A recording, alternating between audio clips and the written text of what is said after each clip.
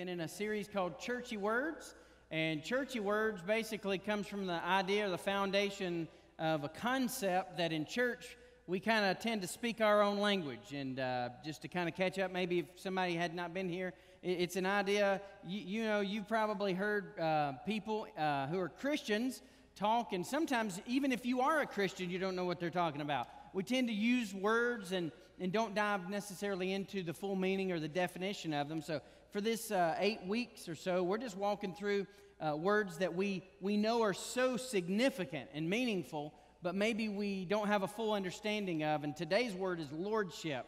And we're going to be looking at an Old Testament narrative, Joshua chapter 5. If you want to go and turn to Joshua chapter 5, we've probably taught around this passage and alluded to it a lot because I really love it. This is one of those stories in the Old Testament that are one of my favorite. I really just feel like there's a lot of parallels even to where we are in this modern day. And so we're gonna talk about lordship, but really kind of lay it beside some of our personal decisions we have to make, a lot of our daily activities, the things we walk through, maybe the crossroads we come to, and we think about things in a scenario where we just think we're making the decisions, and sometimes we just think God has to either get on board or not with us. Maybe we think, God, will you approve or disapprove of what I'm doing? And I'm going to challenge you really to go back to the drawing board and allow God to be the one who builds the strategy for your life, who builds a framework and a plan for your life, that we stop asking, God, will you be on my side, or God, will you endorse what I'm doing? But we start saying, God, what are you up to? What is it that I need to be involved in? And what is it that really is going to bring you glory in my life? So that's really is a picture of lordship. In some of my seminary work, the last school I went to up in Southern in Louisville, there was a debate in one of the classes, and it came out of an idea of salvation that I really don't hold to. There's some people, and in that room there was a couple preachers who actually believed in like a lordship salvation. In other words, it was a dichotomy, like a second salvation. You are saved, but then later on in your life you make Jesus Lord of your life. And while we may not say that, I've heard even growing up, and I may have even been guilty of saying it before, that we're born again or we got saved at this age and Jesus was my Savior. But then later on in life, when I really committed to Him, He became Lord of my life.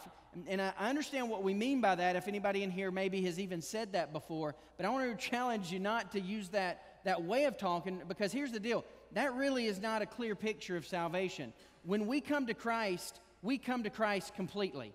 Either we come to Him completely or we don't come to Him at all. Because with Jesus, it's not like a halfway salvation. You can't just get the plane ticket to heaven, right? And just say, okay, thank you that I want the salvation part, but I don't really want the lordship part. See, salvation really is lordship.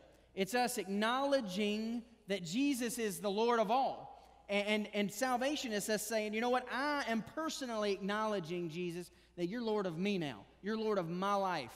And so salvation is about surrendering. It's about laying down our life, denying ourselves, taking up our cross, and following Jesus. So it's dying to sin and self. Even if you just think about the born again, the term born again, we believe as evangelical Christians that when you're saved, you're born again. Well, the reason we believe that is Scripture teaches that we're born again. And if you're born again, you have died. You literally died to your old life.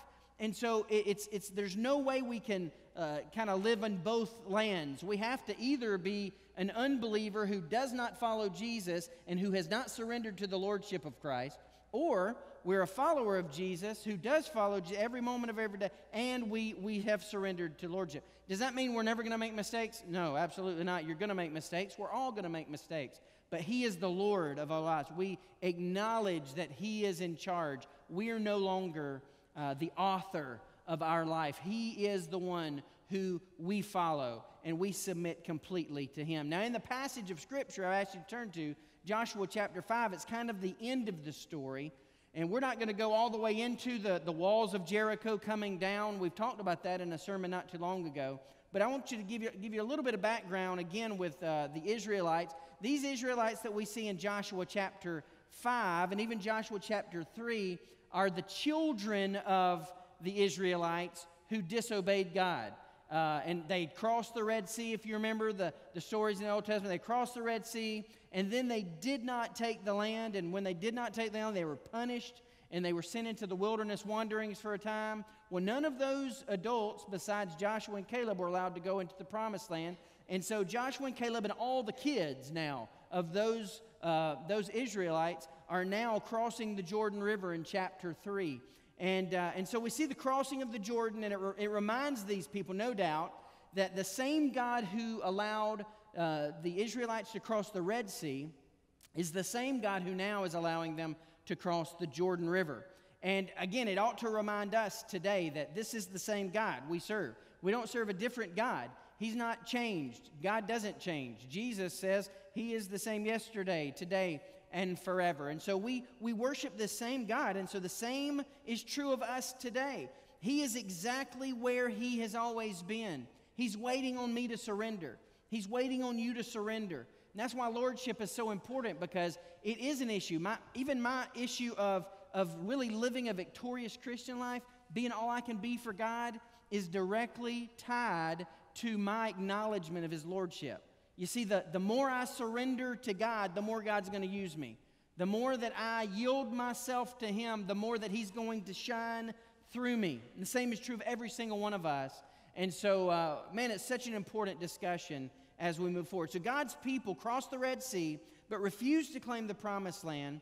And as a result, they were punished in the wilderness. And a generation now has died, but Joshua and Caleb believed, and they were rewarded. Now we see Joshua here in Joshua chapter 5. It's after he's crossed the Jordan.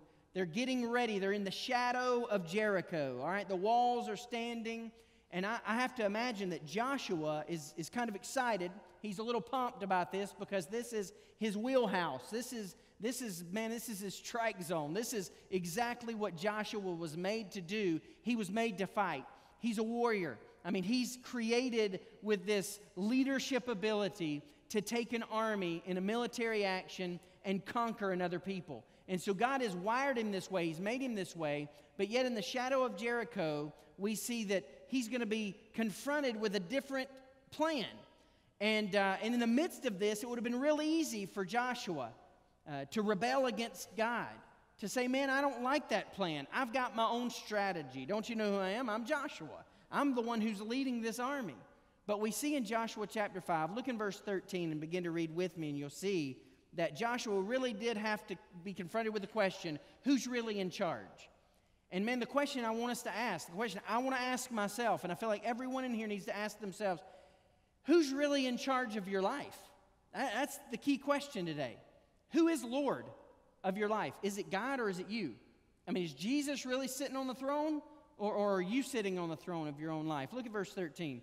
Now when Joshua was near Jericho, he looked up and he saw a man standing in front of him with a drawn sword in his hand. Joshua went up to him and asked, are you for us or are you for our enemies? In verse 14, he says, neither, he replied, but a commander of the Lord's army I have now come. As a commander of the Lord's army I have now come. Then Joshua fell face down to the ground in reverence and asked him, what message does my Lord have for his servant? The Lord commanded, the commander of the Lord's army replied, take off your sandals, for the place where you're standing is holy. And Joshua did so. So this passage of Scripture where we're looking today is a passage where the commander of the Lord's army, which if someone were to say, well, who is this? This is a pre-incarnate Jesus. This is a pre-incarnate Christ. This is the Son of God prior to Bethlehem. And you may say, well, what are you talking about? Well, in the Old Testament, there's Christophanies. There's appearances of the Christ even before he was born in Bethlehem. We know even in the beginning that God was. And when God was, the Trinity was present.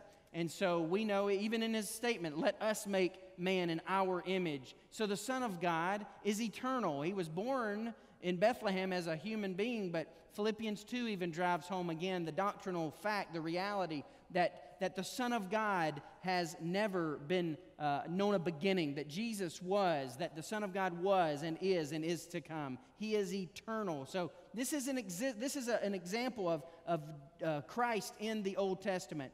And so we see here in verse 13 the first point that we need to see that just kind of lays it all out as a foundation. His Lordship demands that we surrender our control.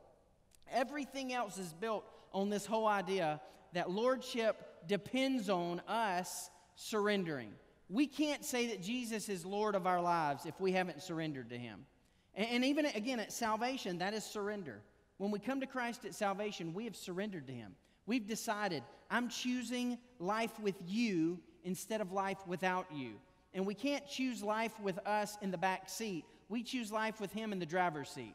God doesn't take back seat to anyone. And that's the issue, is that we surrender our control.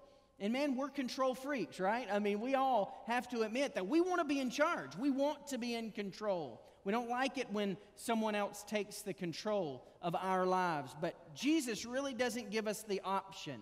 It is either we give Him control or we don't. We often ask God the wrong question. In verse 13, we see that Joshua says, whose side are you on? I mean, who are you fighting for? Are you fighting for us, or are you fighting for our enemies?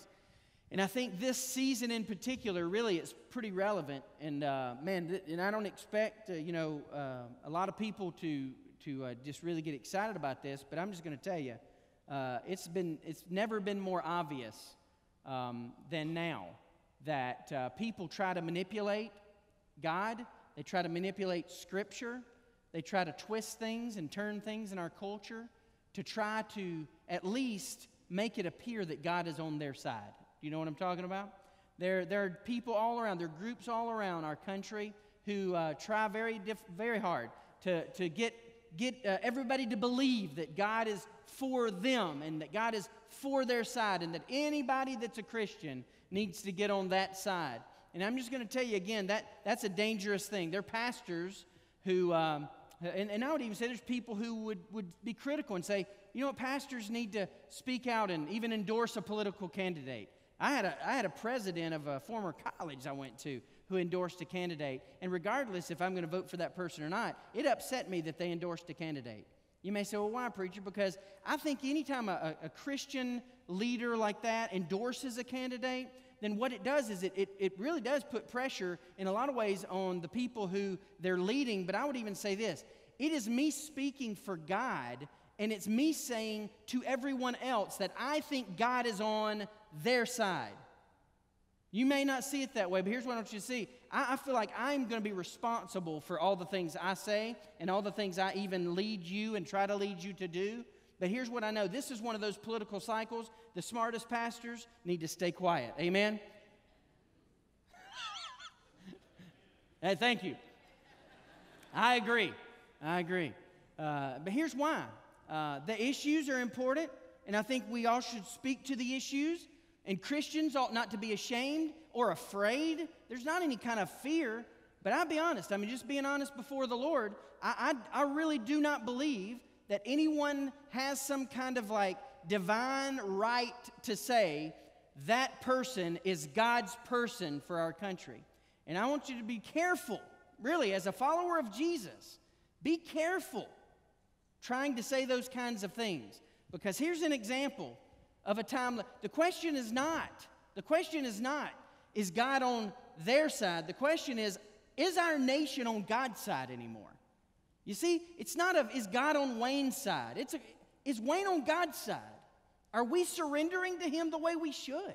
Is my family on God's side? It's not a question of is God on my family's side.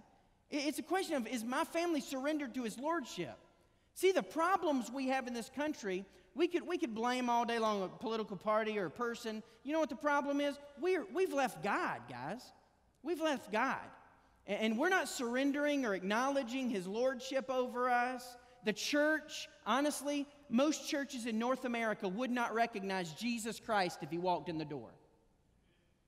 That is the problem with our nation. That is the problem with our nation. Now, we could spell it out in different ways, and we could definitely have opinions. And listen, I promise you, if there's one thing I have, it's a lot of opinions. Amen, I really do. And so I understand, and I understand passion and a desire to persuade people to our side.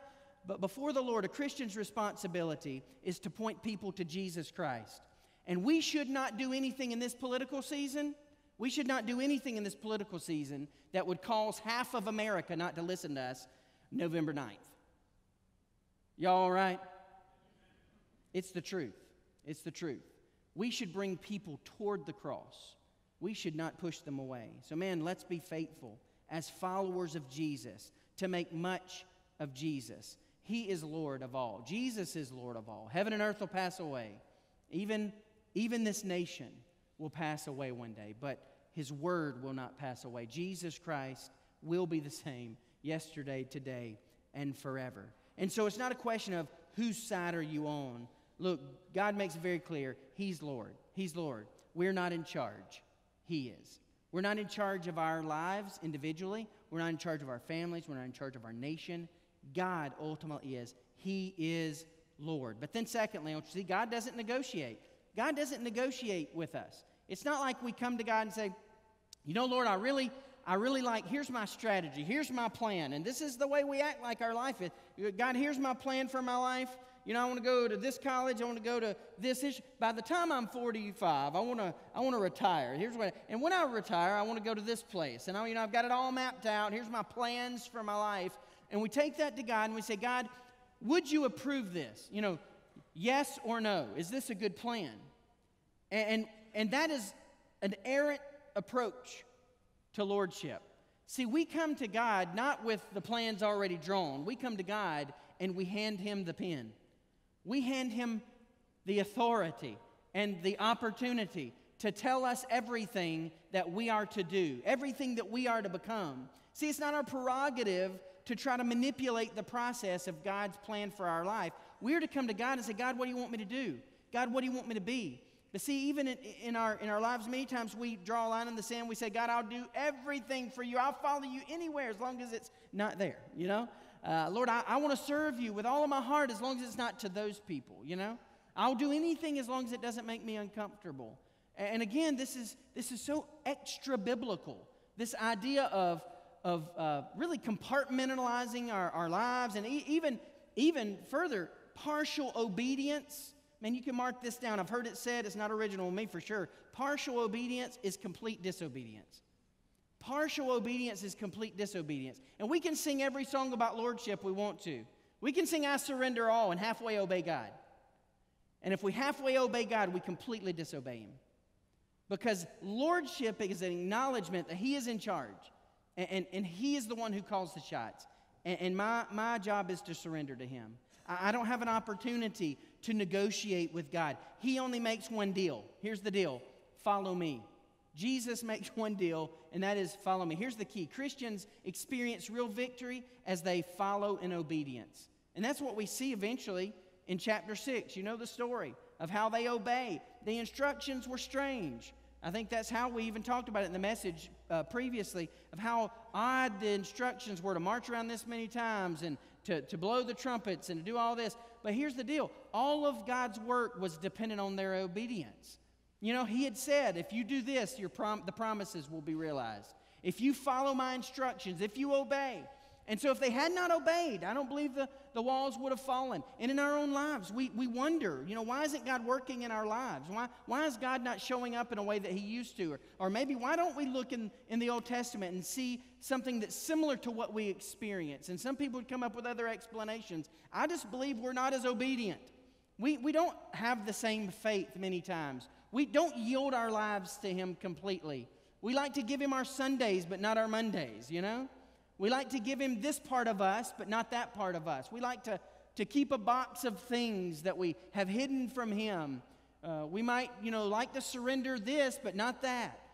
We say we love Him and we will follow Him anywhere, but our schedules look more like we love us than we love Him.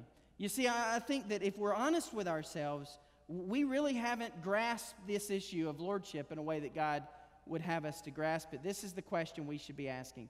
Am I for God or am I against God? Am I for God? Am I on God's side? Not am I on this side or that side. Am I on God's side? Am I God's man? Are you God's woman? Are you standing where He wants you to stand? Not where everyone else expects you to stand. Not where everyone else is telling you should stand. But are you standing with God? We see thirdly, victory will not come on the side God is on Instead, victory will come to those who are on God's side. It's just that simple. Verse 14 lays it out clearly. It says, I'm on neither. Neither, he replied. I'm not on your side and I'm not on the other side. But as commander of the army of the Lord, I've now come. And so he says, I'm not choosing a side. Your job is to choose my side, God said. So instead, victory will come to those who are on God's side. We must most often attempt to find what we can do for God, but we should seek to discover what God will do through us. God, what are you doing? God, where are you working? And Lord, will you work through me? It's not about me trying to impress you. It's not about me trying to do enough to earn your love. But Lord, I want to empty myself and allow you to indwell me and you to use me for your glory. So our obedience initiates the fulfillment of God's promises. See, so many times we sit back and we say, God, why aren't you blessing me the way you're blessing so-and-so? God, why aren't you using me the way you're using so-and-so? And we never stop to think it may be just a direct result of our lack of obedience.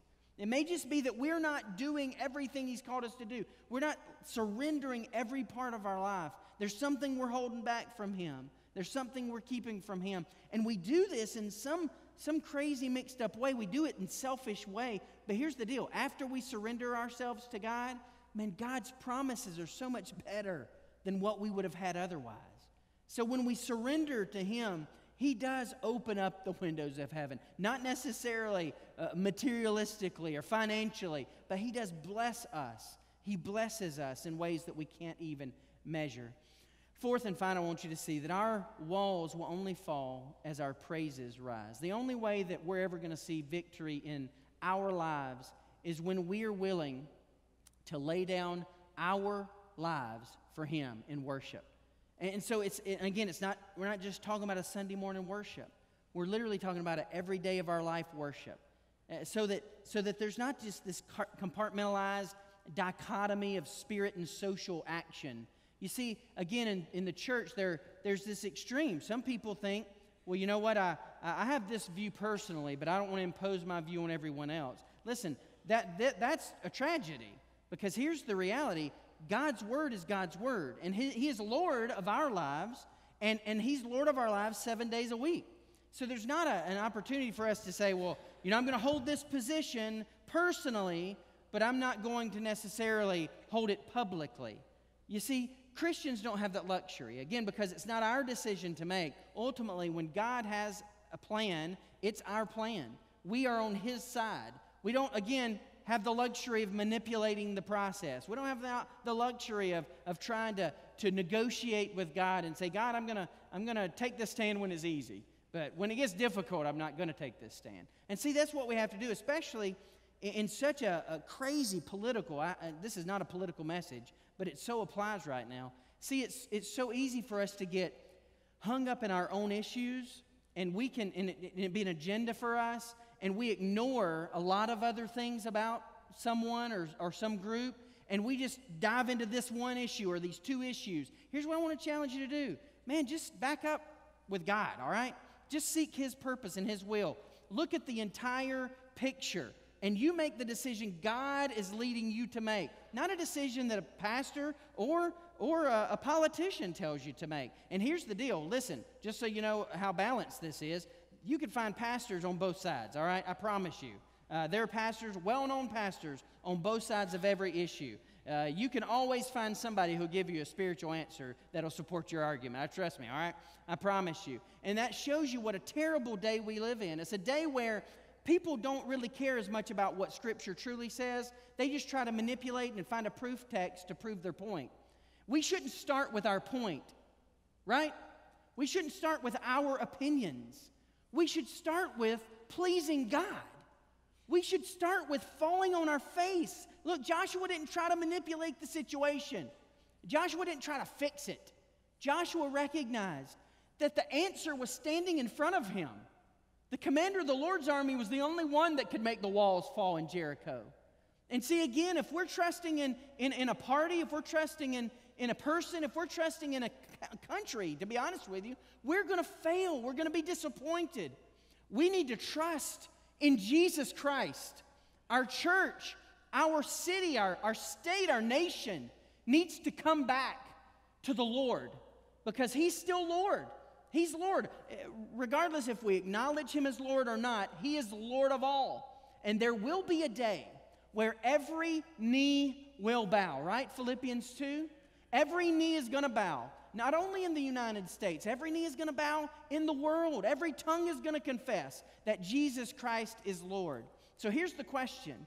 Will we wait until we're forced to acknowledge His Lordship? Or will we willingly acknowledge His Lordship today? He is Lord. The question is, are we acknowledging Him as Lord of our lives? Are we surrendered, truly surrendered? I'm not talking about singing a song. I'm talking about living a life of surrender. Are we really surrendered to Him? Does He have control of our opinions? Does He have control of our mouth as we talk about those opinions?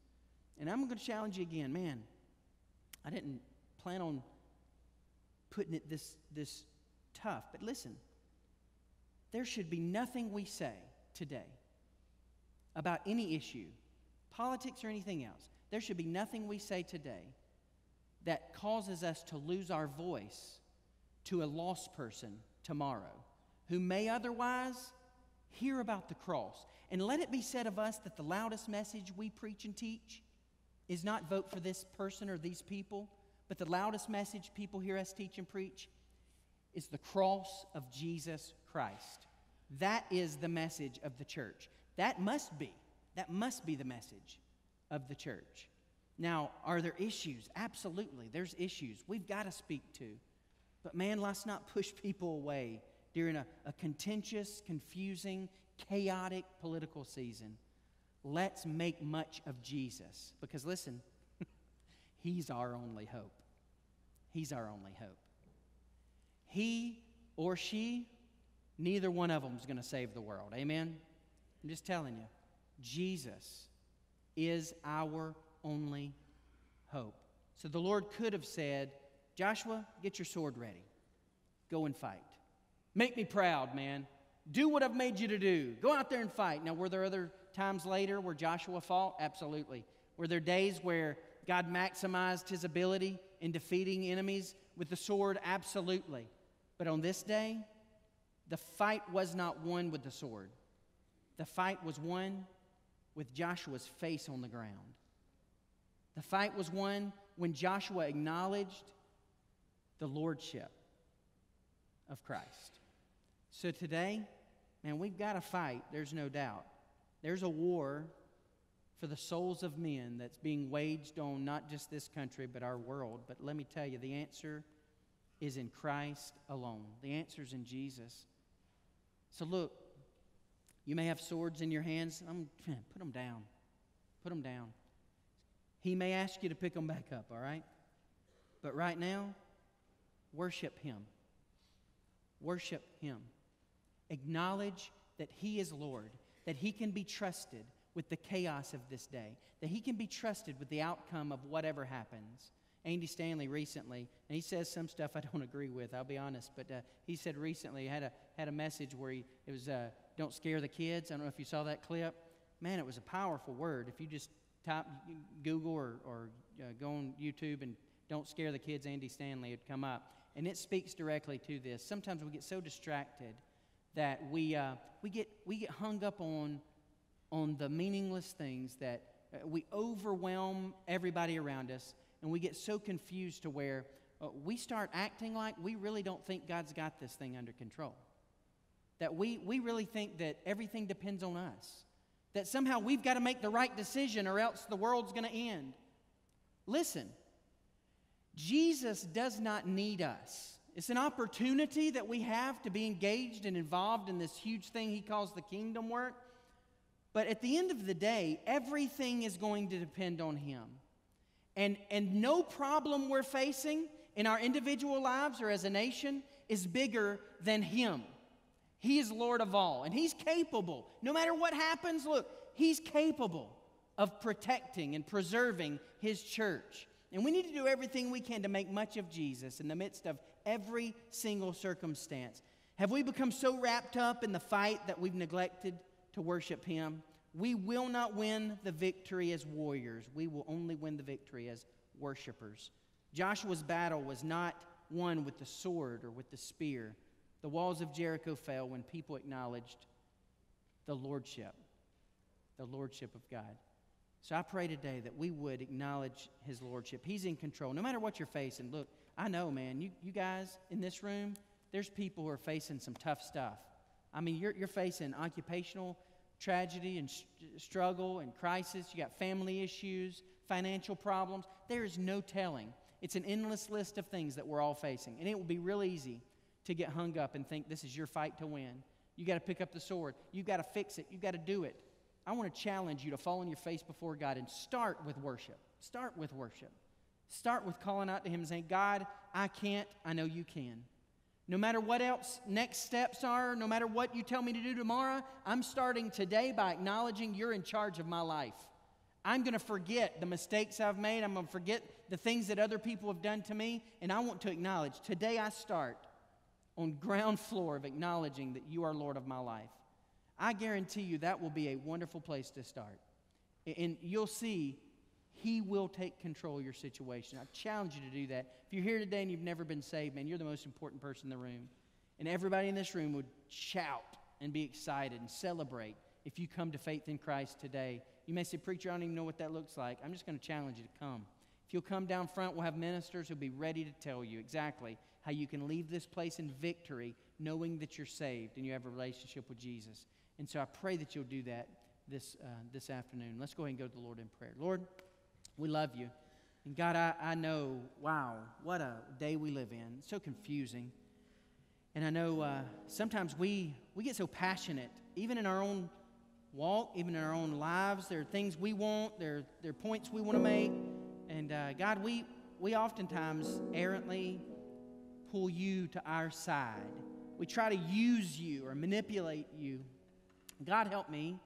I pray You'd help us all really to just see it's not about You coming to our side, but it's about us acknowledging that we're on Your side. You're Lord.